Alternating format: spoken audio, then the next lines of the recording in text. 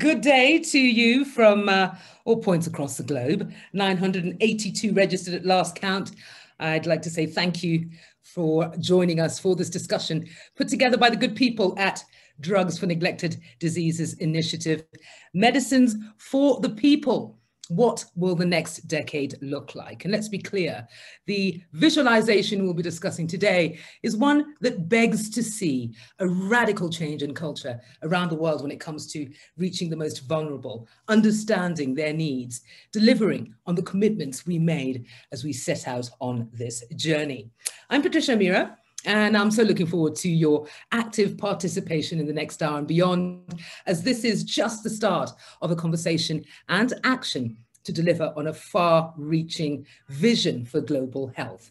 You can submit questions throughout the session via the Q&A function on Zoom, kindly stating to whom it needs to be addressed.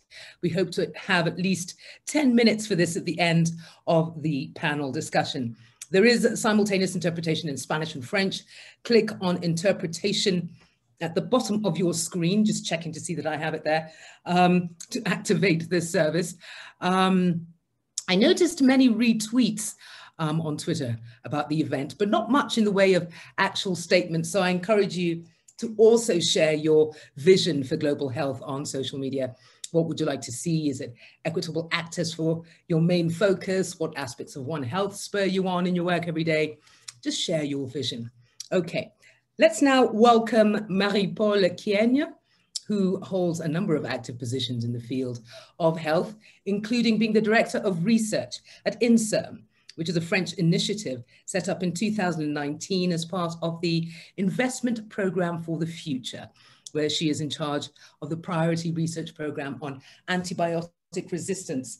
Marie-Paule is also the board chair of DNDi and hopes for more gender responsive R&D in her vision of the future. A very warm welcome to you, Marie-Paule. Thank you very much. And good morning, good afternoon to all. It is a pleasure to be with you and to have the opportunity to start this webinar on new medicines. So let me just make a few words of introduction. So the global response to COVID-19 has led to the development of vaccines, treatments, and diagnostics at unprecedented speed. But it has also revealed the ugly truth about the inequalities of our global medical innovation system. It is therefore timely that DNDi has just launched its new strategic plan to continue to address unequal access to innovation. To develop a plan, we consulted widely with partners and stakeholders to unpack the challenges for therapeutic innovation and access that, still today, leaves millions without proper treatment. We assessed how, in the next decade, infectious diseases are likely to affect the most vulnerable people and the least resource settings most acutely.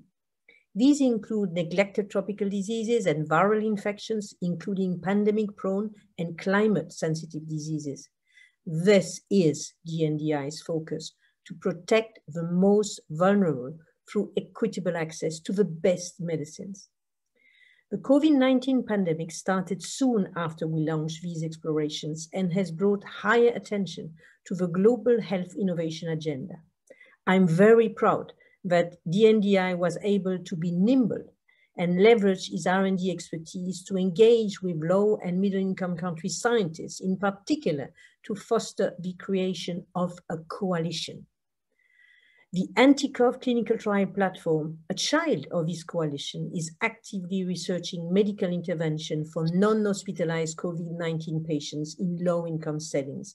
And it is our hope that we will identify safe, effective, and affordable medicines to help countries fight the health and social burden put on them by COVID-19. Indeed, while all global attention is now focused on development and purchase of COVID-19 vaccine, we should not forget about treatment and diagnostics. With our partners, FIND and Unitaid and others, DNDi is advocating for more investment into this area. Finally, ladies and gentlemen, dear colleagues, I believe that altogether we have a unique opportunity to bring to the limelight again the chronic and persistent fatal imbalance between health needs, investment, and access to medical intervention. While many rich countries themselves are struggling for access to what they see as life and economy-saving vaccines, voices from all parts of the world are calling for more equity and solidarity. This is a time for global change. We are making history. Let us not waste this chance. Thank you very much. It is against that backdrop that we host this debate, and I'm glad to welcome our distinguished panelists on behalf of DNDi and our moderator, Patricia Amira. But before we start, we have asked some remarkable young people from around the world for their vision of global health in the next decade. Let's hear from Alistair from Zimbabwe, from Christine from Guyana, from Joyce from Kenya. And this is what they've told us. Video, please. Hi, my name is Alistair Mkundiwa. I'm a medical doctor and a health equity advocate from Zimbabwe, and this is my vision for the next 10 years in global health. I envision a world where neglected tropical diseases and neglect in healthcare in general are a thing of the past, where we have learned that healthcare for all can only be achieved by the meaningful participation of women, the youth, people of color, people with disabilities, and all chronically underrepresented parts of the population. Hello, my name is Christine Somwaru, and I'm a climate and gender justice advocate living in Guyana. Throughout the pandemic, and more so with the recent development of the vaccine, I have seen firsthand the disproportionate distribution of the vaccine for developed and developing countries. Within my own country, Guyana, and in the Caribbean, we've only received small dosage of the vaccine. In building back better, in the next 10 years, my vision for global health is one that takes the environment into consideration, equitably support groups such as Black, Indigenous, people of color, and women. In 10 years, I hope that traditional knowledge would be globally recognized and highlighted as a key resource in addressing global health. My name is Joyce Amondioma. I am a HIV youth advocate from Kenya, and my vision in the next 10 years for global health is global health security. As a HIV advocate, I dream of an ideal world where there will be zero new HIV infections as there will be a HIV vaccine. A world where there will be zero HIV and AIDS related mortality as we will be having a HIV cure. Simply, in the next 10 years, I would love to see the current global health momentum towards COVID-19 being passed forward to all the other existing epidemics that pose as threats to global health security, such as HIV. Thank you. Wow, fantastic. Healthcare for all, meaningful participation by all, traditional knowledge as a resource, and seeing the same collaborative momentum for other diseases as has been seen with COVID. Youth Vision and Vigor, Alison, Christine and Joyce, they're sharing their thoughts for the next 10 years. Now, a lot has changed for healthcare in general in the past years. So what else can we expect? We have quite the expert panel of leaders with us to help unpack some of the challenges in and around R&D, plus share a glimpse of future healthcare in which no one is left behind. Dr. Bernard Pécoul, Executive Director of DNDi, Dr. Bernard Ogutu, Chief Research Officer of the Kenya Medical Research Institute. We also have Dr. Jeremy Farrar, Director of Wellcome, Dr. Soumya Swaminathan, the Chief Scientist of the World Health Organization. Thank you for being part of this important discussion. And before we dive in, I'd like to ask you to keep your responses as sharp yet informative as possible so that we can have some time at the end of the discussion for 4 or 5 questions from the audience, okay? Okay. Let's begin with you, shall we? And the new 8-year vision DNDi has recently launched. DNDi, let's say, was created to fill a huge gap for needs-driven R&D back in 2003. What has changed since? And of course, in the context of the ongoing pandemic, new strategies going forward are vital in ensuring that DNDi remains relevant as it looks to the future, right? Thanks, Patricia. Good morning or good afternoon to all of you. Before I talk about the strategy for the next decade, the next 8 years, let me start from the example of sleeping sickness, a killing disease affecting population in Central Africa and Western Africa. When I was a doctor with MSF, the only treatment available was an arsenic derivative so toxic that it killed 1 in 20 patients. This was not acceptable. That frustration is where DNDi was born. From the experience of humanitarian doctors frustrated when treating patients with medicines that were ineffective, unsafe, unavailable, unaffordable, or that have never been developed at all because the R&D research and development was abandoned. We launched DNDi as an alternative way to discover and develop drugs. And since 2003, we have delivered 8 treatments for 5 different diseases. We have concentrated our effort on neglected tropical diseases, where R&D has been abandoned for years or decades because of being outside of the commercial market. But we also dedicated some effort to neglected population, well illustrated by children living with HIV, as well as diseases for which treatment options exist, but they are out of reach because they are too expensive. And here, hepatitis C is a perfect illustration. We are not the solution to the problem, but we are part of a solution. And we have shown the alternative model can deliver. To come back to sleeping sickness, we have recently developed fexinidazole, a new chemical entity, the first all-oral treatment that can be taken at home, a real paradigm shift for patients. And we are now developing another drug, a single-dose oral treatment, to support elimination of the disease. So today, we are looking to the future, and we are proposing a bold agenda for the next 8 years, 2021, 2028. Our first objective and central objective is to deliver 15 to 18 additional treatment to the 8 that we have already developed, with 2 periods. The next period of 2021, 2024, we expect to develop 10 to 12 treatment based on the fact that today in our portfolio, we have a large number of projects at a mature stage, so either at the stage of registration or at the stage of phase 3, so the last stage of development. And during the second period, we plan to develop another 5 to 7 new treatment based on current new chemical entities that we have included in our portfolio thanks to the effort of discovery, but also thanks to expansion of our portfolio to new areas of need, including diseases linked to climate change, like dengue, or pandemic-prone diseases like COVID today. Because for COVID, DNDi is already very active through R&D with drug discovery efforts, through Anticov, a clinical trial platform addressing the needs of MILD patients in 13 African countries, but also through a partnership with COVID Clinical Research Coalition, galvanizing a group of partners to ensure that low and middle income countries are represented in R&D response. For the next decade, we are honoring our commitment to address neglected diseases.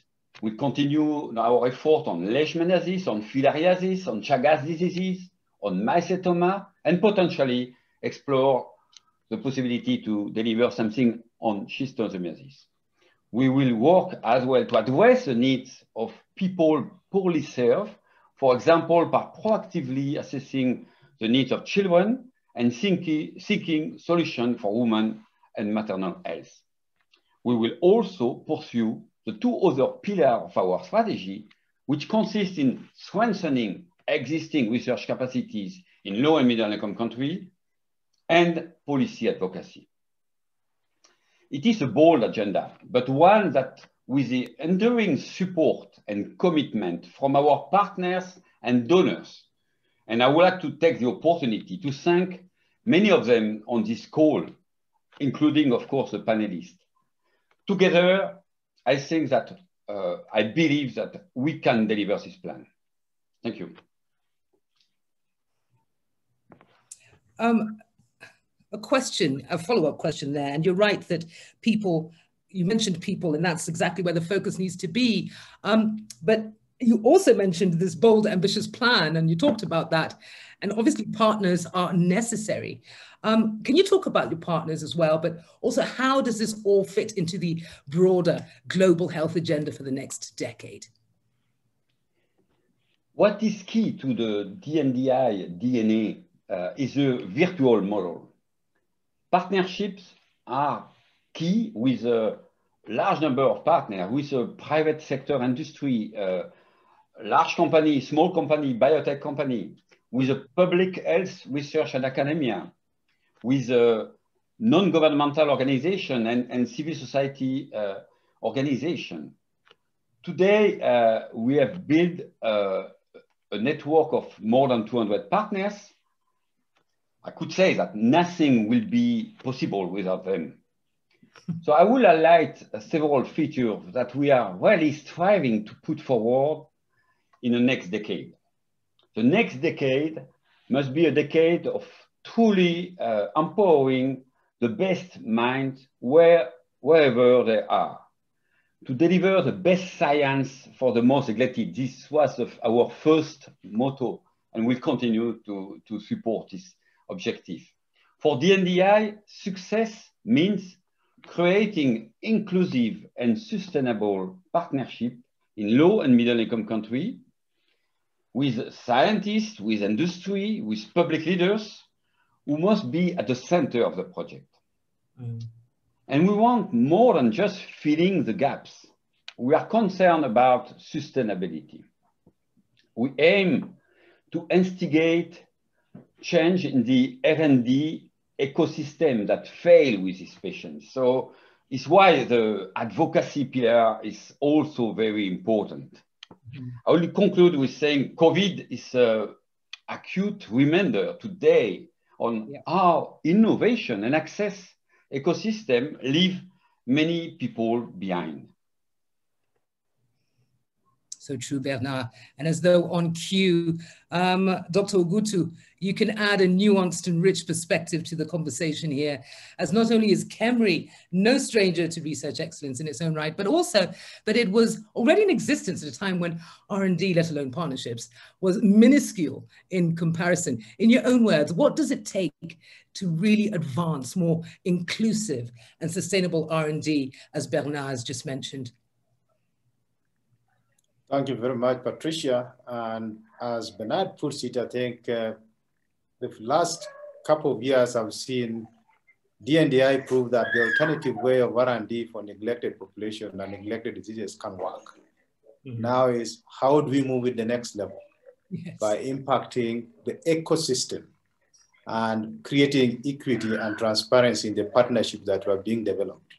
And the main thing that DNDi has proved is that you can actually evaluate and develop these drugs where the populations that are affected are in, which have some very difficult environment in terms of research.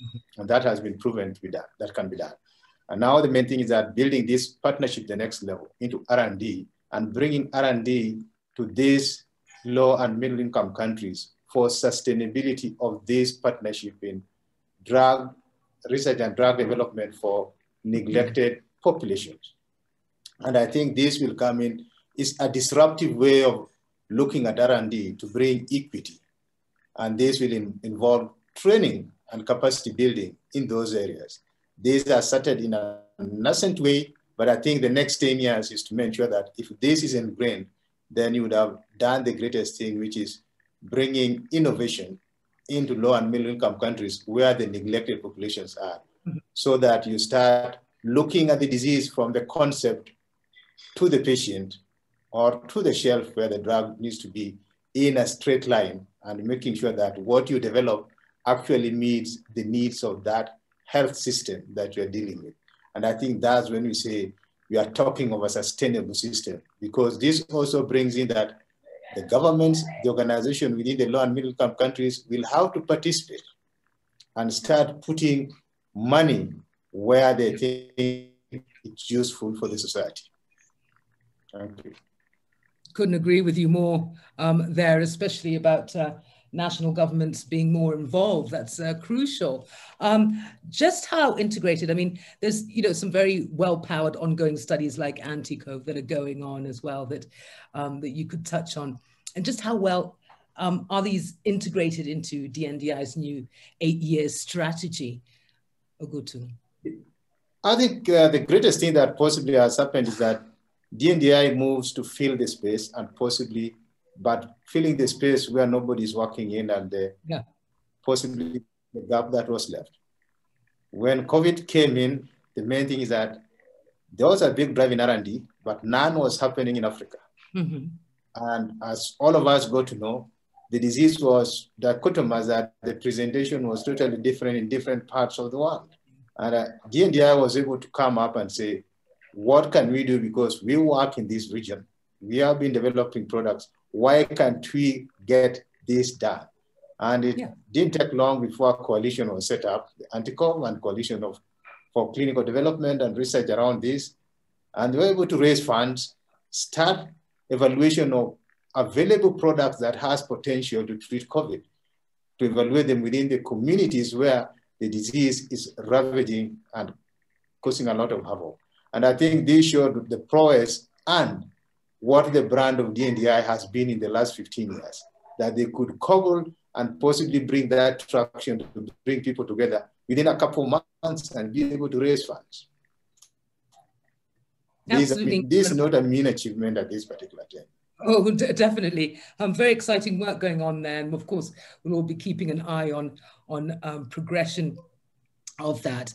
Now, yes, you've talked about combining forces. I'm moving over to you, Jeremy. It's important. Wellcome also recently launched a bold new strategy to support science to solve the urgent health challenges facing everyone. What convergences do you see between Wellcome's and DNDi's analysis of challenges and, of course, the opportunities for this coming decade? Thanks, Patricia, and it's a pleasure to join you all. But also, I think, to pay tribute to what DNDi has also already achieved in its 15 or so years. DNDi, when it was set up, and I like Bernard's phrase there, set up in frustration. You've got to be frustrated if you're going to change something. You've got to not accept the status quo, and DNDi have not accepted the status quo over the last 15 years, and I hope the new strategy doesn't accept the status quo today. DNDi was ahead of its time, and it needs to be in the future, and that does mean reinventing yourself sometimes, but you shouldn't, I think, forget your history, where you've come from and why you were there, and that frustration that Bernard talked about. And I think that takes DNDi forward, and that's very much aligned with what Wellcome has recently gone through. It's painful to go through a strategic review. It has to come with substantial internal reforms. You have to look at yourself, not just the outside world of the status quo. You have to look at yourself and if you have the systems internally. But then you have to be bold in what you're offering if you're going to go through a new strategy. And I think where we've landed at Wellcome is we're absolutely committed to discovery science still, and we will continue to be so. But as we've grown bigger, we've wanted to actually focus our attention more on 3 areas which we think define the 21st century. And I think, in essence, also align very much with DNDi's work as well. And that is around infections, particularly those infections which are escalating and indeed neglected. Second is the impact of climate change on health. This will be the defining issue of the 21st century. The impact on health is profound now, and it will grow over the coming decades. And lastly, on mental health. Because I think, again, mental health is something neglected. It predominantly affects, of course, young people, which has profound implications for education and their future jobs and their roles in society. And so these 3 things, which we think are going to define our time, and which have a focus on youth, and which have an inequitable impact on societies around the world, is where we're going to focus our attention. And I think much of that is absolutely aligned with where DNDi is working as well, committed to open access, committed to open, transparent sharing of data, and critically sharing the benefits of science, not just doing the science, but making sure that science is shared equitably with everybody in the world. So moving from what you feel is going to define the next 10 years or so, what do you see that's changing in the global health research environment that constitutes a challenge? And would be also good to hear what advice you'd give to DNDi to help them rise above, you know, some of these challenges. I've learned over the years to be careful giving advice to Bernard, because he's usually well ahead of me. I think there are some challenges coming. We have to acknowledge that. Science and technology has made enormous progress in 12 months. 12 months, 10 months from a genome sequence to a vaccine is extraordinary. But we've seen vaccine nationalism and indeed vaccine apartheid now playing out, as we heard earlier from Marie-Paule. That brings challenges to all of us. The world's economy is not going to look good after the COVID crisis eventually comes to an end, whenever that is. So governments are going to be under financial and economic pressure. It even more behoves us to make the case for science, for research and development, and for equitable access to that. It's not a given that the way COVID has exposed the inequalities in all of our society, that governments will remember that when it comes to the economic downturn that will inevitably, I'm afraid, follow on from COVID. And so we have to redouble our efforts.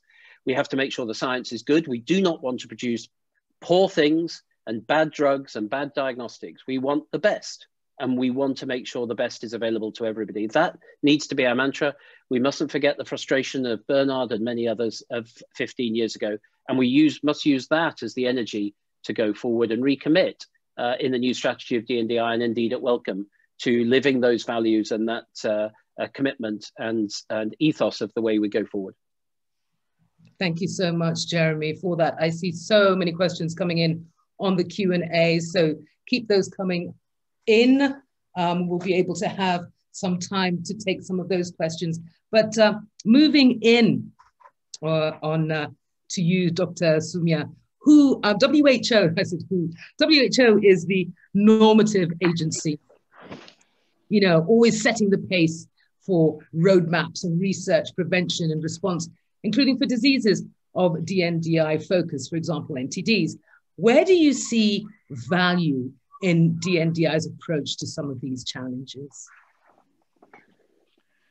So I think, you know, the DNDi relationship with WHO, I would say, is really an ideal one in terms of a public-private partnership or a product development partnership, really working with WHO, which is a normative agency, and being very complementary. So as an example, we develop the target product profiles for you know, diagnostics or drugs or vaccines for diseases. We've been focusing mainly on infectious diseases, but we want to expand that to the non-communicable diseases as well. But then what DNDi does is take those TPPs and really focus on developing products that would meet those target product profiles. And I must say, during the COVID pandemic as well, it, I think, was critical that WHO put out the target product profiles for vaccines, for example, quite early on, so that developers knew what they were aiming for. And all the regulators around the world aligned with those benchmarks. And so we had this global harmonized view of what the product, what it should meet. And we've stuck with that. So similarly with the other products, I think it's been incredibly useful. Again, speaking about the pandemic, I think DNDi really sort of stepped in and filled a place. The anti-CoV trial platform was mentioned.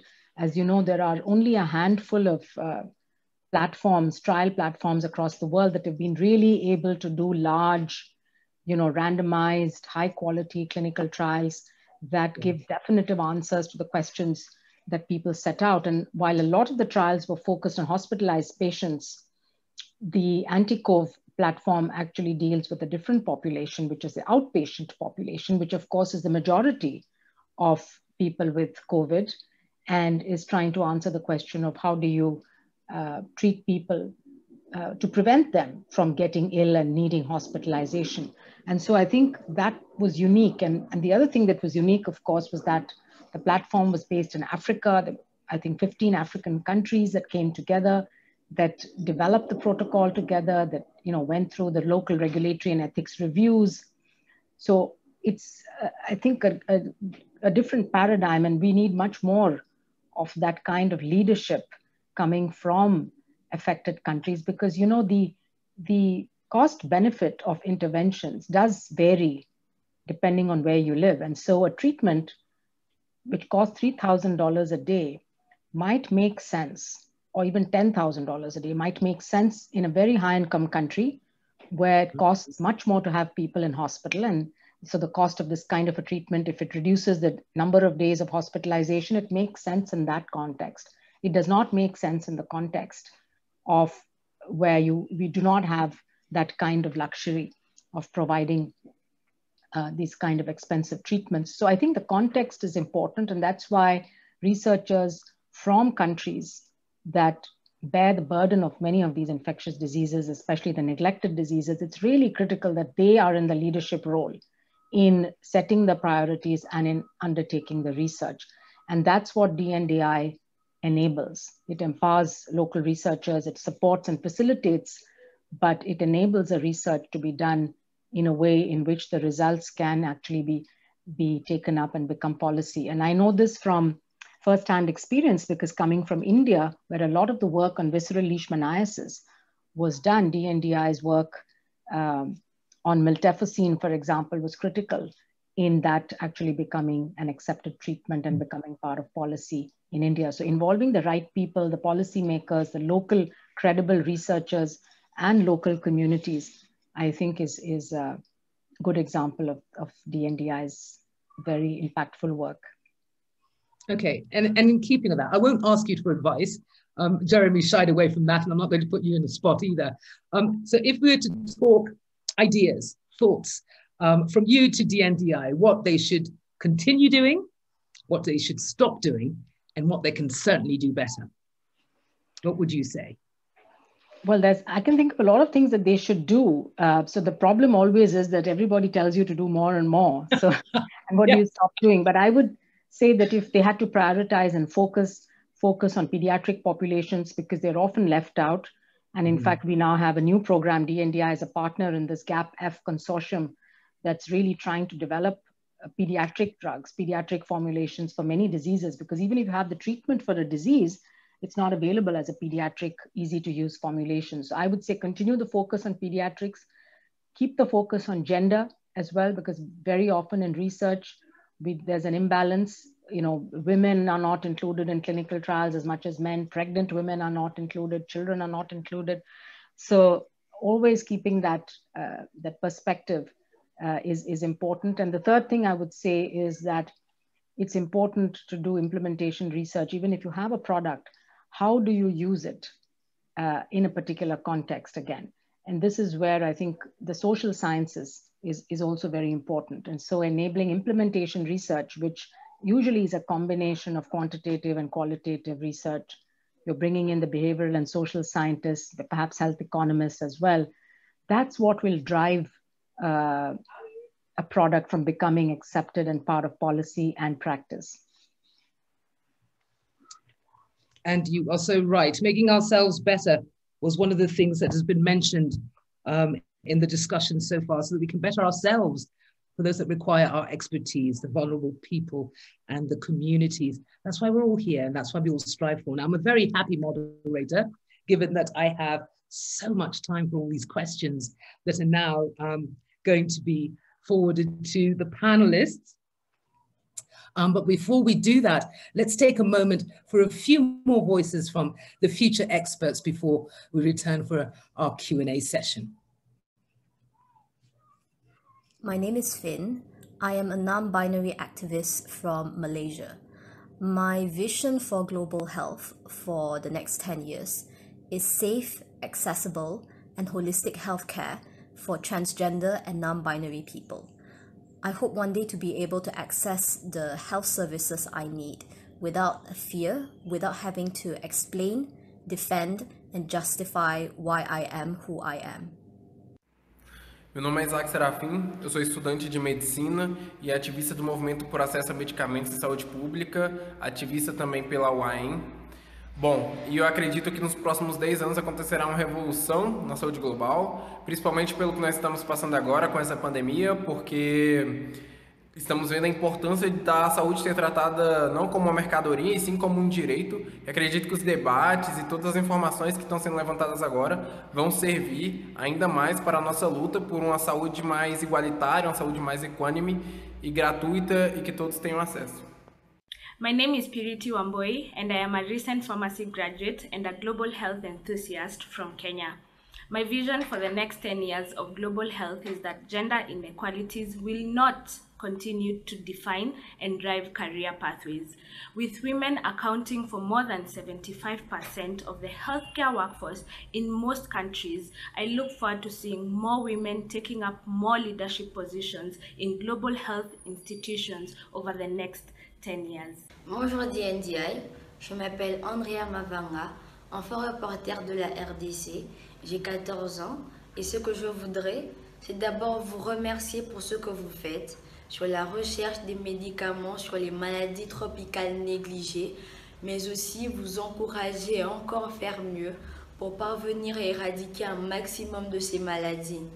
Aux partenaires, de continuer à soutenir DNDi dans le développement des médicaments sur les maladies tropicales négligées pour mieux lutter contre ces maladies. Ces maladies ne sont peut-être pas connues, mais elles affectent nos vies et nos familles. Notre avenir est entre vos mains. Nous comptons sur vous. What great support and encouragement there.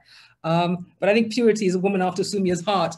Okay, straight to the Q&A at this point. I have a question for Jeremy. The youth advocates that we've just heard from today show us why diversity and representation are so critical to global health. How can science funders like Wellcome help spur action to ensure women, people of color, and people from developing countries are more equally represented in leadership positions at the institutions that you support? So I think the most important issue to start it with is for organizations, all of our organizations, and I absolutely include Wellcome in this, to acknowledge the issues as they are. Yeah. Unless you do that, and it, you know, as people will appreciate, it is sometimes uncomfortable for various organizations. But until you do that and you acknowledge the problems that do exist in terms of inclusion, in terms of the research environment, in terms of the career structure, including the disincentives, and including a diverse approach both to ideas and opportunities. Until you acknowledge you have a problem, you can't solve it. And then when you try to solve it, you need to include all of those voices in advising how you go about doing that. And that is something that at Wellcome has been absolutely, I would say, perhaps the biggest issue that's been integral at the center of the new strategy. And actually in the chat bar or in the Q&A, I've put a link to something just we posted in the last few days actually about diversity, changing the research environment, changing the career opportunities for people, and shifting the center of gravity to where the questions are asked and where the processes are driven. Two examples from Wellcome: the Deltas program now run with a complete shift of center of gravity to, in fact, Nairobi as the center, and the India Alliance with the Indian DBT group. And I think that shift in the center of gravity has been absolutely critical. Yes, yes. I do remember the Deltas program very fondly, given that I did some work with them as well. Thank you for that response. Dr. Ogutu, we hear a lot about the potential for South-South cooperation in tackling gaps in innovation and access. What specific things can governments do better or do more of to boost collaboration between researchers and industry players across LMICs? Ogutu? Oh, we lost him. Thank you very much. And it's Go ahead. We can hear you. Yeah, I think the main thing is that one thing that people need to accept is that in research and innovation, no country will be self-sufficient, and you need other people from other countries to work. And this is one thing that the scientists themselves have to sell to the governments in the low and middle income countries. And this advocacy needs to happen, that they have to see themselves funding across the board. One country that has started doing that, trying to have research and innovation agreements with other countries in Africa, is South Africa. And I think this was to expand the research space beyond South Africa. And I think this is one thing that the countries in Africa need to understand. And we must know that nobody is going to have all the technologies in country. And we need to start supporting researchers to work across different countries and even across different regions. And this will spur that unique competitiveness, and also we'll find that people synergize much more and work across the continent. And I think this now coming clearly around the African CDC, this is now starting to take shape and build on some of the platforms and collaborations that have been set up. And the grants like the Deltas are playing into this and possibly starting to create several centers of excellence and networks across Africa. And I think this is key, so that we have much more brain recirculation and people moving across different countries in Africa and creating this seamless, borderless use of knowledge and collaboration across the region. And I must say, from somebody on the outside almost looking in, advocacy. I mean, the anti-co, I hadn't heard of that until I started doing this work with DNDi, and I was like, what? You mean this is actually going on? We need much more noise made about these initiatives that are taking place. Thank you so much, Ogutu. Let's move on to the next question to Bernard. How has DNDi's partnership model evolved over the lifetime of the organization? How do you see it further evolving in the next decade? Thanks, Patricia. That's a long one for you there. Yeah, I think when we started from scratch. In fact, we have just have in mind that we started with only 4 people and a network that was put in place. And immediately we set up offices and solid platform in different regions. So it was really the beginning of DNDi. And initially, people were thinking that the only way will be to have a strong partnership with large pharmaceutical industry. And we have, in fact, succeeded in developing some of these partnerships, and some of the products that we are currently developing are coming from this partnership. But during the course of the development of DNDi, we have also tested other partnerships. And I could illustrate with the example of hepatitis C, where we have developed a new chemical entity with a partnership between a small biotech in California working with partners in Egypt, in Malaysia, and in Argentina.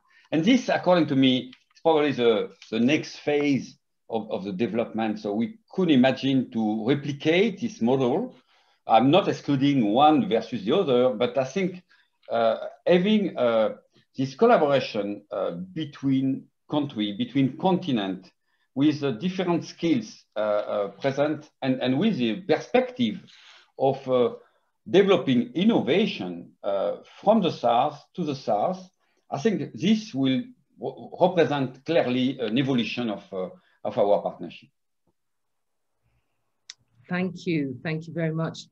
This next question is actually for you as well. What is the advantage of investing in the earliest research to develop new chemical entities, as opposed to repurposing existing drugs for the diseases DNDi works on?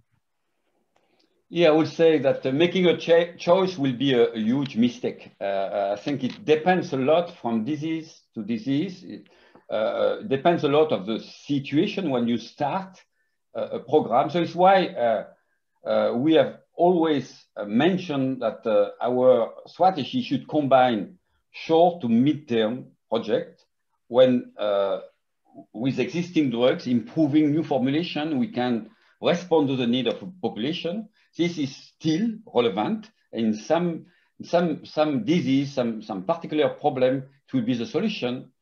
But in many other situations, to respond to the famous target product profile that Soumya mentioned before, so to have the treatment adapted to the condition in a field to really change the dynamic of management of diseases, you need innovation, you need new product, much more modern, simple drug.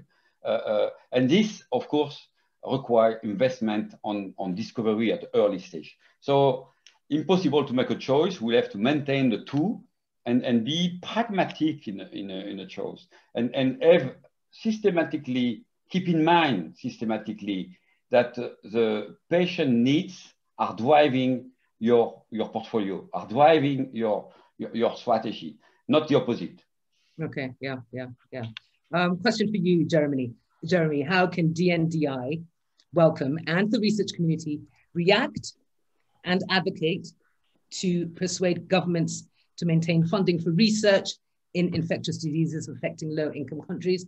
We have seen recently cuts to this funding in the UK that is affecting drug discovery projects.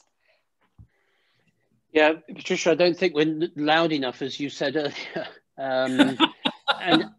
And I think we've got to see the strength of our collective voices. Sometimes I feel that the fragmented approach of this community sometimes means that, frankly, governments can almost divide and rule. I think we are aligned, DNDi, MSF, Wellcome, many others, KEMRI. We're all arguing from a similar point, and yet sometimes I think we're not as, we come across as a little bit fragmented, and as a result can perhaps be divided up. So I think advocacy, focusing on the real impact that you can have, that Bernhards has talked about, the difference it makes to people's lives when the world is very, very, very small and very vulnerable, and we are all affected. I think COVID will show that, will bring that out, and that, I hate to say it, but it's something that we must grasp and push forward further, and not be frightened of being bold or, when necessary, aggressive in the comments that we make. Yeah, and engaging the media. I mean, there's a question here. If I'm just to quickly look, does DNDi train journalists on covering what you do? Is there a program for media partnerships? And I think this is certainly something that needs to be talked more about. A question for you, Soumya, with the enormous costs of the COVID pandemic to the world, and the costs to combat climate change, how can we ascertain that budgets for aid and drugs for tropical diseases are not cut or reduced? Not sure I have an answer to that. It's a very good question. And I think previous speakers have also mentioned that the world is going to be in a difficult position in terms of how much aid there is going to be. And we need to ensure that, that research into these neglected diseases and high priority diseases doesn't go down. At the same time, I think we have to explore models that are different, that are cost effective, that build upon the strengths and some of the learnings of collaborative science that we've seen during the past year. What I found was that, the world's scientists were very willing to come together and share of their knowledge openly and freely because of this vision and the collective mission to solve the problem of COVID and develop new tools. So it is possible to do. We do need to look at models of sharing this knowledge more widely. I mean, it happened in the pandemic. It doesn't necessarily happen always. And so when there is a new technology which can make a big impact, especially when it's related to health and disease, should that be considered, as a global public good and made available to people who need it, regardless of their ability to pay? Now, there has to be a model which is able to, it's a nice thing to say, but it's difficult to implement if the people who are discovering this new technology or the innovators are not able to scale it and provide it at that scale. But I think there's a lot of thinking going into this kind of new model of R&D, where you really have to define something as a global public good, and then it becomes a responsibility of citizens of the world at large to find a solution. And I think we're going to be faced with this in the coming years quite quickly, where new technologies are going to be used to cure diseases in high-income countries. And we might, if we're not prepared, find ourselves in a situation where the same diseases cannot be tackled in lower income countries. And so I think we have to collectively think about this problem, and I'm sure that we can think of solutions. Everyone needs to be willing to give something. And I think people at large, you know, there have been many terms used about this shareholder capitalism and things like that, where citizens and shareholders of large companies make the point that it should not be driven only by profits, but really the benefits in terms of saving lives and improving health of people should be equally, if not more, valuable. But this is going to be a change that will take some time to occur. But I think we've seen it to some extent happen in COVID. It hasn't been perfect at all, but I think it's opened some doors here that we should continue to explore. Yeah, you're so right. You're so right. Bernard, let's have you back here. What is DNDi's approach to making sure patients have access to the treatments it works on? Okay, I could jump first on a comment of Soumya, because of course, first we need to develop new treatment or new product as common public good. So this really is a first condition that we need to keep in mind all over the process.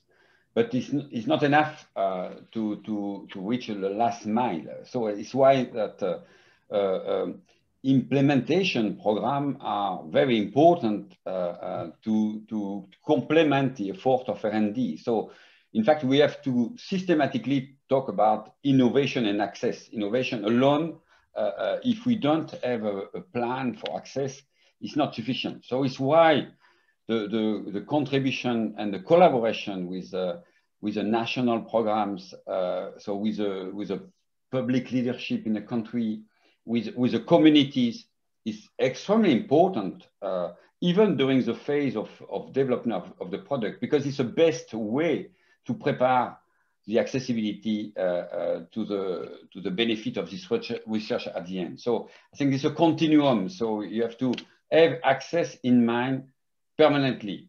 There is no need to invest in innovation if you cannot secure access at the end. Mm-hmm. Very true, very true. Now, I would just like to say, in terms of questions, there are so many on there still that require some sort of answer from the panelists. In fact, if I could just ask all the panelists to turn their cameras on at this stage, if you can, to be able to just go directly in there with a response, if you have one, so that at least everyone feels that their question or their comment has been addressed at this stage. I think with all the cameras on, Alessandra, you'd wanted to take a little snapshot just to make sure that we've got this all covered.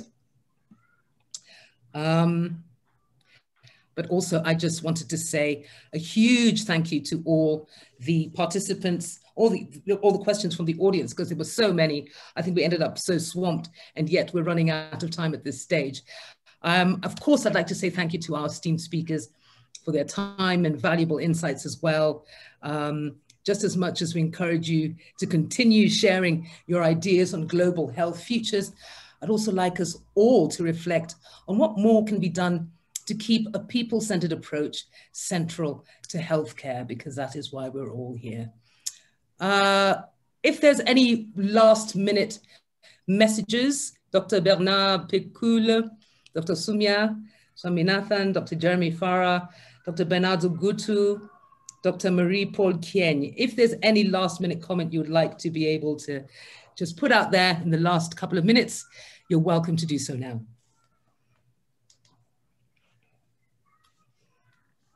None we've from talked you? We've talked a lot about international agencies, and they must be committed. But domestic funding of science and research development is absolutely crucial as well. And that has to be there for that shift in the center of gravity. Good final point there. Yeah. Yeah, I fully agree. I think we'll be successful. Yeah. Bernard or yeah. the two Bernard? Bernard. Ogutu first. Sorry, thank you. I think from my end, I think the main thing is that DNDi has charted a new way of alternative way for R&D. And I think it just begs that the scientists within the low and middle income countries like in Africa need to step up by lobbying government to start investing in health. And we need to be part of the early development of products.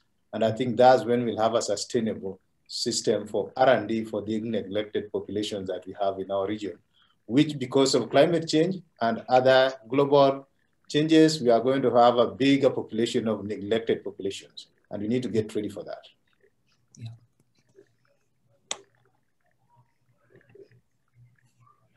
I would just like to say that there's a lot of innovation that's happening in these countries, you know, whether it's in Africa or Asia. Young people are finding solutions for their own problems, and these are usually quite incredibly cost effective and affordable and very innovative. So there needs to be, as Bernard Ogutu was saying, governments need to find a mechanism of really supporting innovators, local innovation, and a way for them to actually move those ahead. Because what you really is missing today is, I think, a mechanism to scale up promising innovations. And while this could happen to some extent at the global level, I think focusing at the regional and national levels would probably be, in the short term, a more impactful strategy.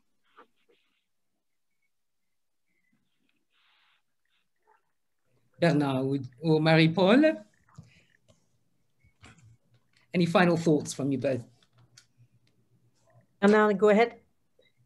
Okay, I think I would like to insist, like the others, that, of the importance to be strongly connected with government and to have commitment. And I would say the voice coming from the young people in this debate was quite important. There is a strong motivation coming from this generation, and they need to take over. They need to be the one that support this change, because we are expecting a change. Yes. To have a more equitable system at the end, a more balanced way of delivering innovation and access. So it's my message. But of course, I want to take advantage, opportunity to thank all participants and particularly the panelists. But I know that among the participants, we have a lot of our key contributors to the activities that we have to implement in the next decade. So thank you. But Marie-Paule. Thanks a lot. Indeed, as you all said, you know, we need to have a change of system, a change of vision on how we can move away from the inequity that we know. And we are all part of this change. Of course, the development partners and the high-income countries' finances have to help, but this is a responsibility for all of us. It is a responsibility for government in low-income countries. It is a responsibility of the youth to make sure that their world is better than ours. So let us all help them to change the status quo and to change the world we are living in. Thank you very much. Great message to end there on. We're exactly on time. Thank you so much again. Once again, please do stay safe and do mask up and have a wonderful rest of day. Thanks very much. Bye-bye.